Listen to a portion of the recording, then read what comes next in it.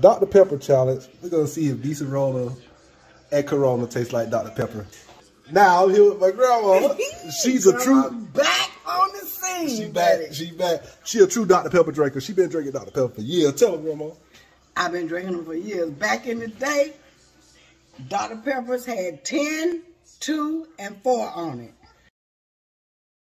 And I religiously drank of Dr. Pepper at 10 o'clock in the morning, 2 o'clock midday, and 4 in the afternoon.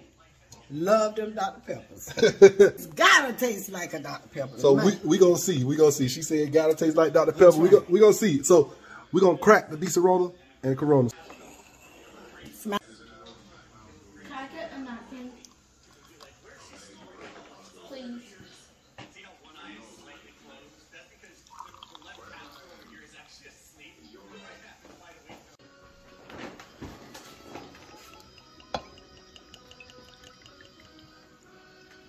Don't make me drink this. If it tastes like Dr. Pepper, I'm trading Dr. Pepper in for that.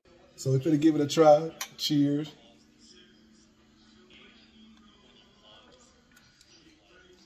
Man, I'm saying this good. This is good. I might trade my Dr. Pepper in for this 10, 2, and 4. Hey, so but hey, she said it tastes just like it.